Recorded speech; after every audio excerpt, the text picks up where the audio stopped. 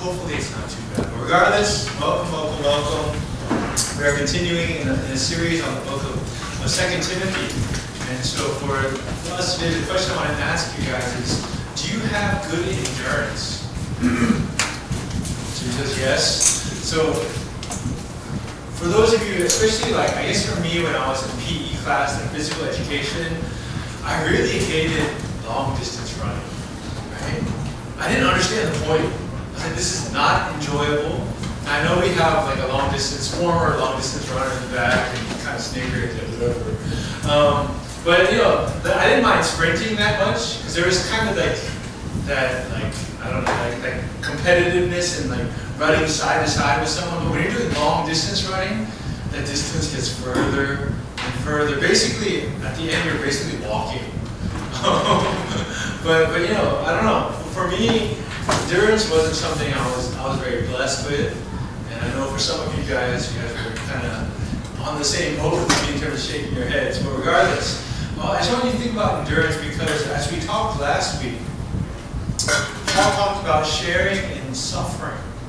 And so last week the focus was more on, in the midst of suffering, to not be ashamed and choose to instead to be loyal to the gospel, to be loyal to those who have stood in faith before us. But now he's going to bring in the issue of enduring that suffering. So with that, we're going to look at 2 Timothy chapter 2, verses 1 to 13, 2 Timothy 2, 1 to 13, open your Bibles, smartphones, or look at the screen. 2 Timothy 2, from verse 1, where it says this. You then, my son, be strong in the grace that is in Christ Jesus. And the things that you have heard me say in the presence of many witnesses, entrust to reliable people who will also be qualified to teach others. Join with me in suffering, like a good soldier of Christ Jesus. No one serving as a soldier gets entangled in civilian affairs, but rather tries to please his commanding officer. Similarly, anyone who competes as an athlete does not receive the victor's crown except by competing according to the rules. The hard-working farmer should be the first to receive a share of the crops. Reflect on what I am saying, for the Lord will give you insight into all this. Remember, Jesus Christ, raised from the dead, descended from David. This is my gospel for which I am suffering, even to the point of being chained like a criminal. But God's word is not chained. Therefore I endure everything for the sake of the elect, that they too may obtain the salvation that is in Christ Jesus with eternal glory. Here is a trustworthy saying.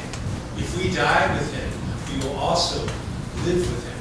If we endure, we will also reign with him. If we disown him, he will also disown us. If we are faithless, he remains faithful, for he cannot disown himself. Again, our theme for this year, 2019, is one of holiness, understanding that God himself is a holy God. There is none like him, but as those that are called to be his people, we too are called to be holy, to be set apart, to become more like him.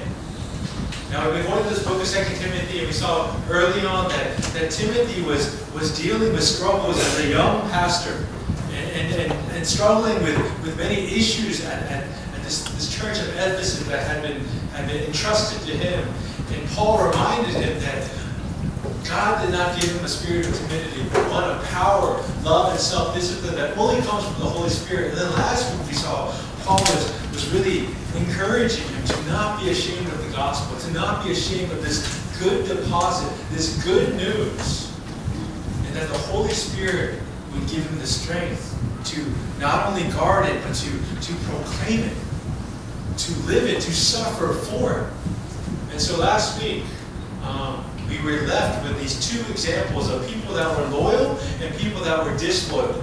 And so in the beginning, Phygelus and Hermogenes were shown as two people that were disloyal to Paul. They turned their backs on Paul.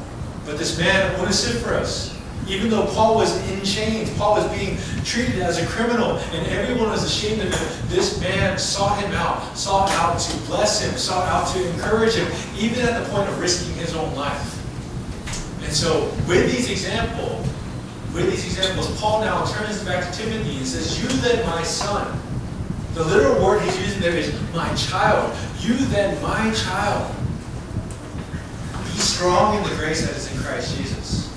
Now, brothers and sisters, for some of you, you may understand this connection already, but for me, I always connect the story of Paul and Timothy with Moses and Joshua. And for those of you that know the book of Joshua, in the very beginning, chapter 1, God himself is encouraging Joshua, and continually he keeps saying this one thing: be strong and courageous. And for me, as I look at this passage and I see Paul, I see that same echo where Paul is saying, be strong. I'm about to die. And I'm passing on my ministry to you. And I know you're afraid. I know you're struggling as a young minister. But be strong. But be strong in the grace of Jesus Christ. You are empowered. So when he says be strong, the literal translation is be empowered by the grace of Jesus Christ. This gift of salvation that comes from Jesus' death on the cross. This is what empowers you. This is what enables you to continue this ministry that I have already started. And so Paul is encouraging Timothy in this way. And then he reminds him that these things that I've taught you, it's not just me. They have been said in the presence of many witnesses. So there are many people who are in agreement. So basically Paul is saying, my teaching is sound. What I have taught you is truly from the Word of God. There's no falsity to this. This is truth. You are entrusted with this. And with this that you have been given, entrust this to other people. Entrust this good deposit, these teachings, this gospel, this good news of Jesus Christ to people that are capable of teaching others. Trustworthy people. So Paul is basically telling Timothy is, you should be raising up your own Timothys. You should be raising up your own disciples. You should be encouraging people that are qualified to teach. You should be finding these younger people and passing on this duty, because it's not just for you. This is the model that we follow, brothers and sisters. Christianity is not about a handful of charismatic leaders that carry the burden by themselves. No. Jesus raised up 12 disciples. He shared that load. And he encouraged all of his disciples to raise up future disciples. This Great Commission, Matthew 28, that we always talk about when we talk about missions and evangelism, the only imperative, the only command in the Great Commission is make disciples. Brothers and sisters, this is a duty that we're all called to. Regardless of how young or late in the faith that we have a responsibility continually to raise up young leaders. This is how the church works. And for those of you that might feel, it's not my time yet, I'm too young, you will be surprised what God can do through you, regardless of your age. You will be surprised. So brothers and sisters, let's encourage each other to keep raising each other up, to keep encouraging those that have not yet taken that mantle to be blessed by serving. Brothers and sisters, I can tell you from experience, the person that gains the most in ministry is the person who is serving. Like when you talk about Bible study, the person who learns the most is the person leading the Bible study. Right? People in the study, they will learn some things, but the person who gets the most out of anything is always the teacher. And so, brothers and sisters, it's actually a blessing. At times we look at it as, this is too much responsibility, this is too hard. But brothers and sisters, this is how we grow. This is how we stretch ourselves. As Paul is reminding Timothy, as you are being stretched, as you are growing, I know it's hard, but look for others to share the load with you. Look for others to continually to pass down this responsibility to others. And then he continues. And he says the same thing that he said last week in chapter 1, verse 8, where he said, join me in my suffering. He says again, join me in suffering. And as I said last week, this is a message that I think that our generation has forgotten. You feel like suffering should be avoided. We see suffering and we run away, right? But brothers and sisters, that is not actually what we're called to do. Brothers and sisters, suffering is actually something that we're meant to endure. Suffering is something that we're meant to be face on. I'm not saying it's easy, right? There might be some weird people out there that, oh, suffering's so good. But, you know, I don't think that's normal. But I will tell you that suffering is necessary for growth. If someone never suffers, they will never be able to overcome whatever obstacle they meet. Right? You know, it's like that mother bird that when you have this little chick or whatever that's just born, kicks them out so that they have to fly, right? Now some of those chicks might die, but that's how you grow, is when you face adversity. Now, for me, brothers and sisters, you know, when I went to university, I went out of state, right? Now, Korea's a little bit different. But for me, you know, I wanted to challenge myself to go outside of my comfort zone. So I left my state, went to another state, and it was very difficult. I only knew one person, and I wasn't that close to him, and he didn't really help me. So basically, I was on my own. But I learned so much about myself through that process. Now, there are some of you that have actually not only gone out of state, you've gone out of country. There are some of you that have gone to international universities. Right? Some of you here in Korea, you're not from Korea, right? You came here for school. And that in itself is a whole nother challenge, right? Not only are you in a different environment, but you're in a place where the language is different, the culture is different, and I can only imagine how many things you're dealing with. But brothers and sisters, it's through this type of suffering, it's through these types of hardships that we grow. So I want you to remember that suffering isn't necessarily meant to be avoided. Paul himself is telling Timothy, this very person who he calls my son, suffer with me. Right? It's a very weird thing for us, because I don't know any parent that would be like, suffer with me. I just said it great, but you know, like it's like I don't know anything like that. But that's actually what Paul is teaching us. That suffering is meant to be endured together. So he gives 3 examples of how we're able to suffer, and it has a lot to do with having the right focus. Because honestly, brothers and sisters, when you're going through a difficult time, if you're just focused on that very moment, life is really hard. But if you look through these examples, if you have a better focus, if you are looking further ahead to something greater, then you can endure. And so I want to remind you that the examples that we're going to go through that Paul just shared are more about enduring suffering because you have the right focus in mind. You're not looking at your situation right now. So the first is the soldier. And so I wanted to put an example of a soldier who is not... What's up, Tom?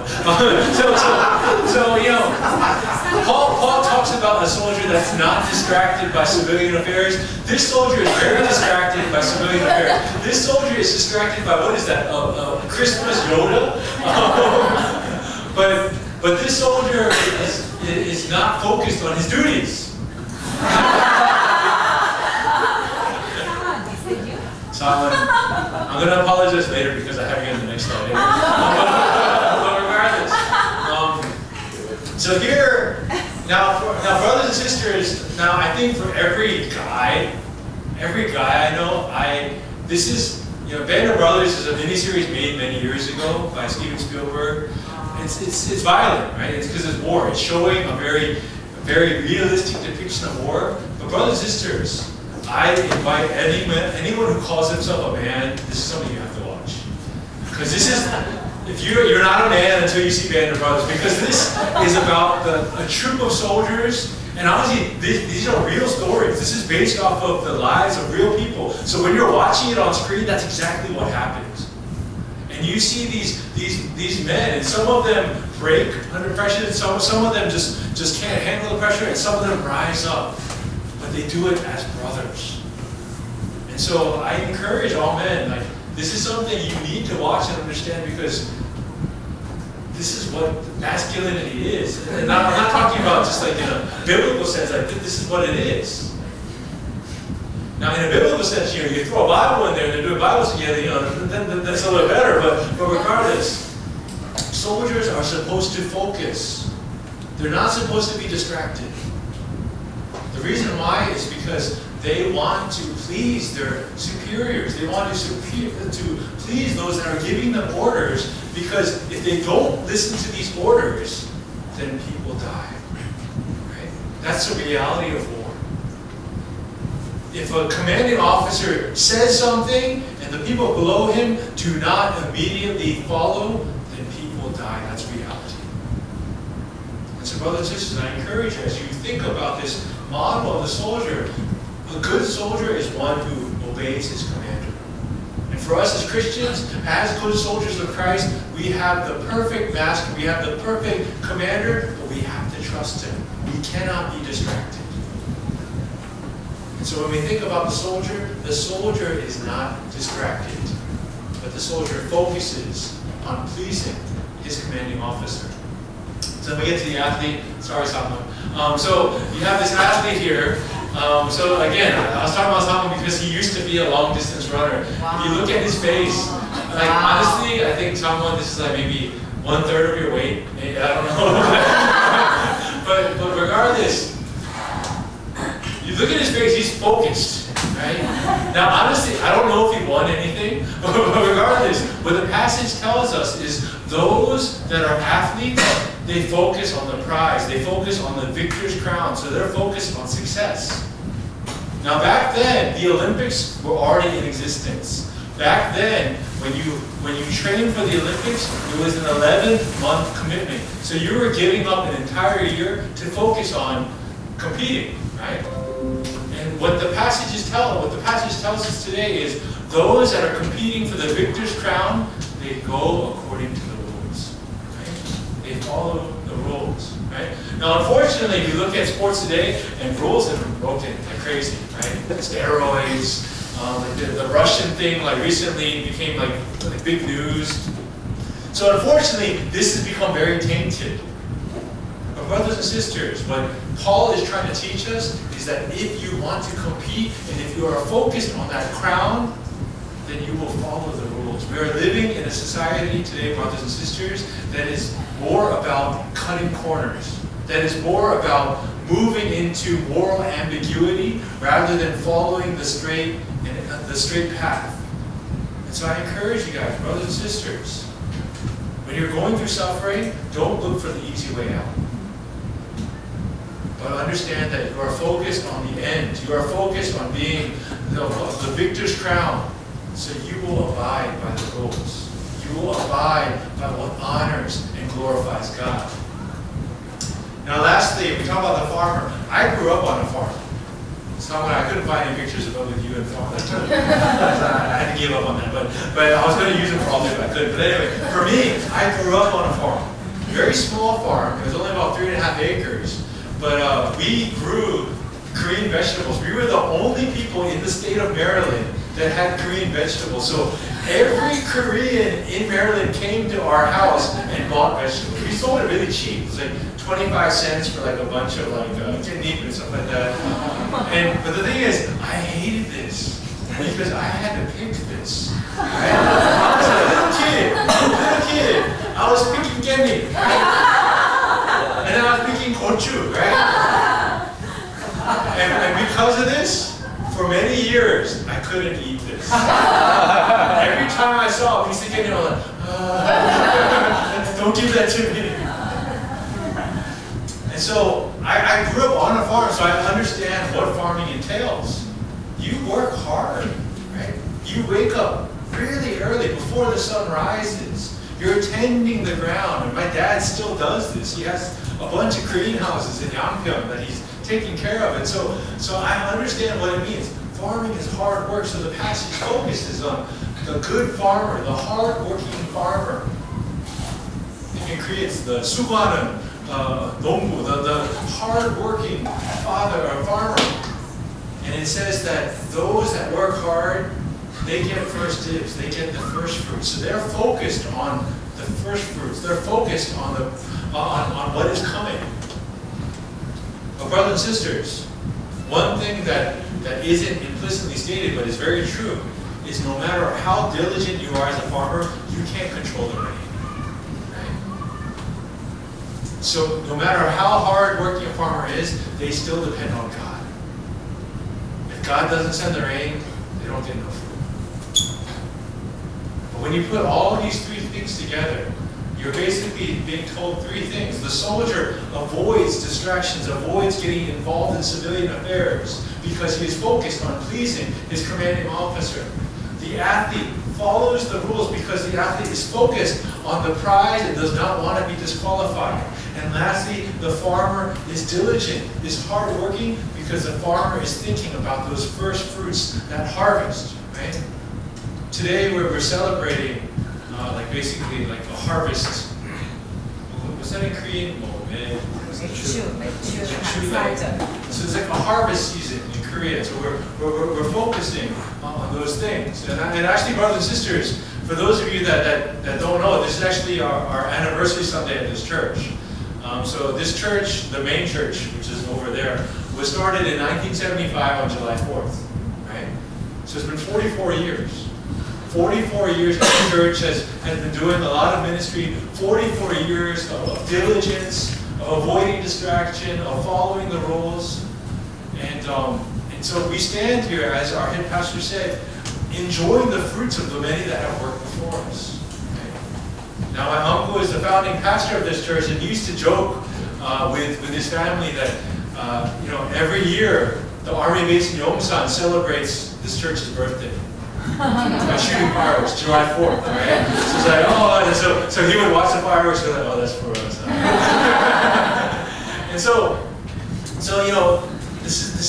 we're standing in a place, in a church that has been faithful for a long time.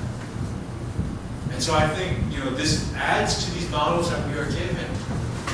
That for those that focus on what is correct, on focusing on the prize, on the end, can endure suffering.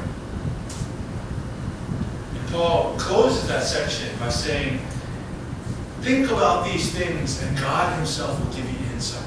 So I encourage you guys, brothers and sisters, as you meditate on some of the things that we're talking about today, and as you think about these models that Paul talks about, that God will give you insight, further insight on how you can endure, how you can persevere in the faith. And then Paul continues, and he brings up more examples. He says, remember Jesus Christ. Remember me, the one who is imprisoned in chains. And so he says, Jesus Christ, raised from the dead, descended from David. In a very simple way, Paul says many things. Jesus was raised from the dead. He conquered death. He did not die on the cross. He was raised again. So there is something supernatural. Jesus is the Son of God. And then secondly, he says, descended from David. So not only was he born, but he comes from the line of promise, the promise that was given to King David, but also started with Abraham. In a very simple phrase, Paul encapsulates all of what makes Jesus who he is. He is both the Son of God, but he is also the Son of Man. He is both divine and he is both human. He has conquered death. He has conquered sin. Remember him. Now, the reason why Paul is saying this is because at this very moment, because of Paul's change, because of the humiliation that he's facing, many people are saying negative things about the gospel of Jesus Christ. How can you follow someone that died as a criminal? And Paul is reminding him, remember who Jesus really is. He didn't just die as a criminal. He rose from the dead. He conquered death. He is the Son of God. And then he says, remember me. I am suffering, chained as a criminal. Now this word criminal in the Greek is only used one other time. It's in the Gospel of Luke, where Jesus Christ has these two criminals next to him. That's the only time that word is used. So this word in Greek, criminal, is basically meant for someone that is about like a criminal that's about to die. Right? Someone on death row. Paul is saying, this is who I am. But remember that I am suffering. Now Paul said it in chapter 1, that I am a prisoner, not of Rome, but I am a prisoner of Jesus Christ. Jesus brought me to this. And for this, I die for his glory.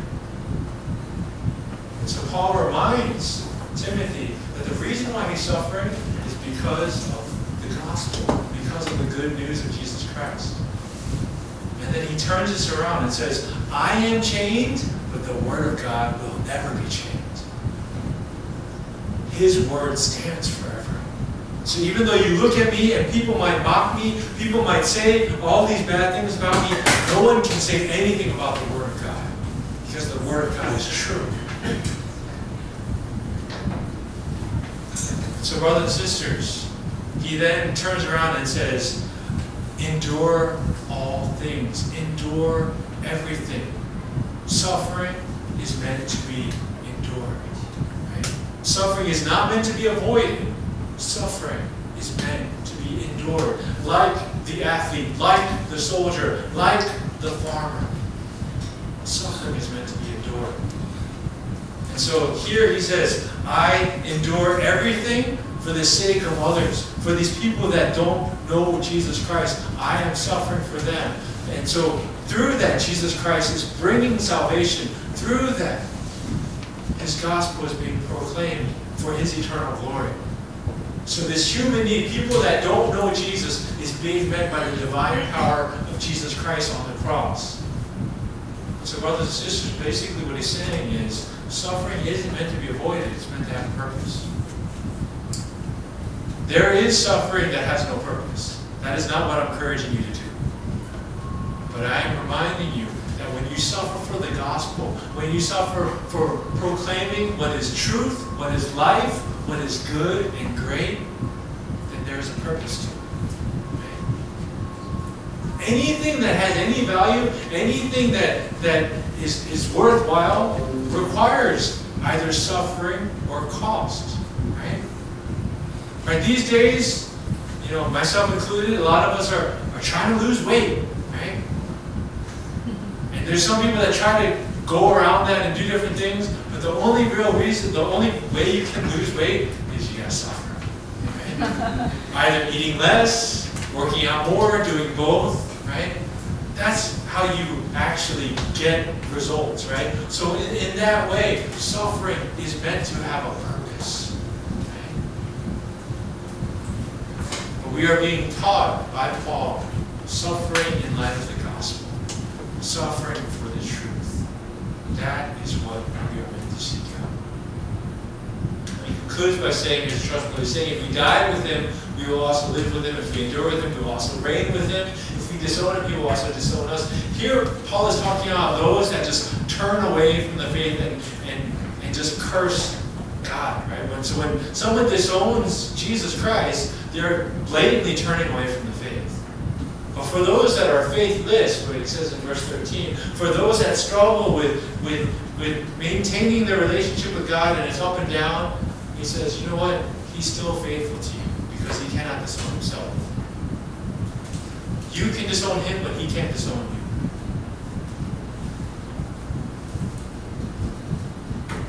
Unless you do it first. So brothers and sisters, we're encouraged to, right in the middle, verse 12, to endure. Right? This is really the theme of this entire passage. Endure, endure, endure. Right? That's why I asked you that question. Who's got good endurance? Because brothers and sisters, I can encourage, I can remind you, and I can just speak truthfully that for those of you that call yourself believers,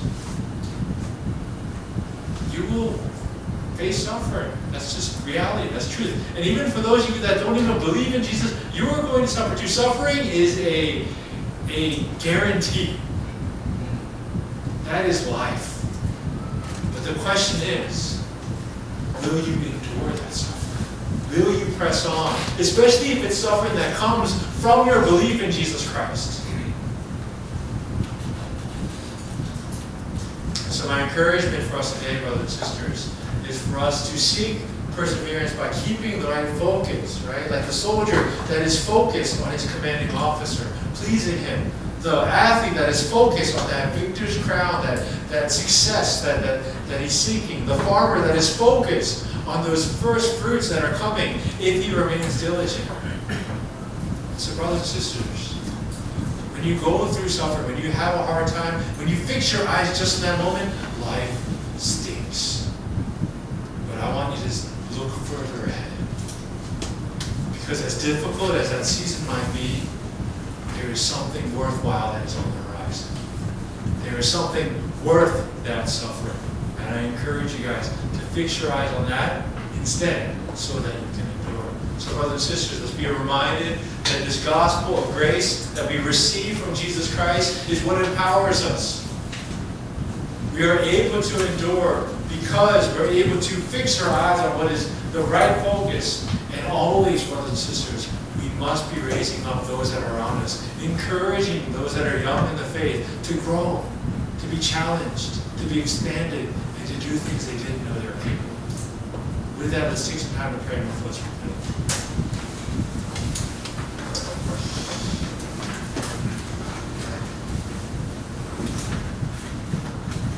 Brothers and sisters, I want to take a moment to just ask God, God, help me to have the right focus.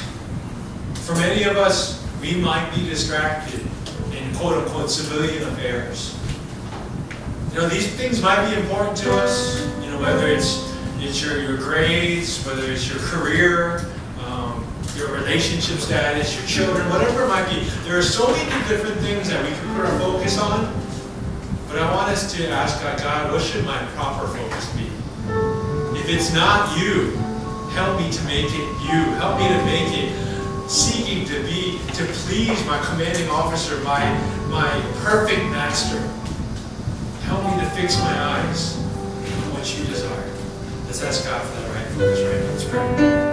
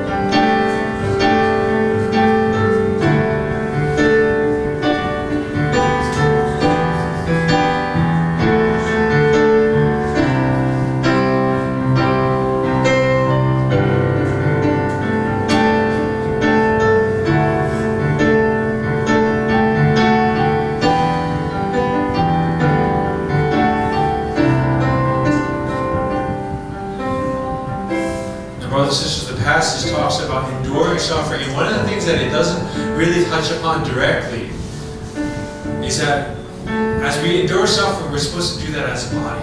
This is not something that we do as just individuals. God has given us this church, has given us community, so that we can encourage each other. So I want to take a moment and just pray to ask God, how can we be a community? How can we be brothers and sisters that encourage each other? That allow each other to endure the suffering by lifting each other up. As we're not just focusing on raising up new leaders, that we would be those that are equipping, nurturing, sharing. That this would be something that we would do together. That as we join in the suffering, we would also endure together. So let's pray that we would be a ministry, a place where people would be able to endure suffering together. Let's pray.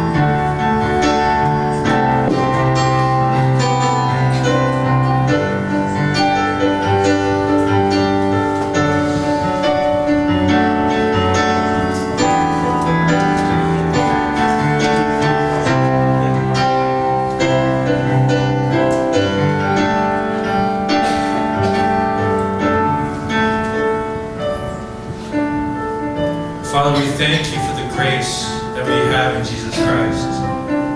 that empowers us, that gives us strength and boldness. So Father, as we endure suffering, I just pray, Lord, that you would help us to have that right focus, that we'll be focusing on pleasing you, our one true Lord. That we would remember to follow your will, your rules, living a life that is holy and is honoring your name. And that we would be diligent, that we would be hardworking, Lord, knowing that you will bless our diligence, knowing that you would bless our hard work, Lord. But also, Lord, help us to do it in the place of community, Lord, that this would be a ministry where we are encouraged, where we are challenged, where we are blessed. Father, I particularly lift up our Bible study that's starting today. I pray, Lord, that that will be a place where community can be grown, a place where people can willingly lay down their struggles to receive healing, but to also receive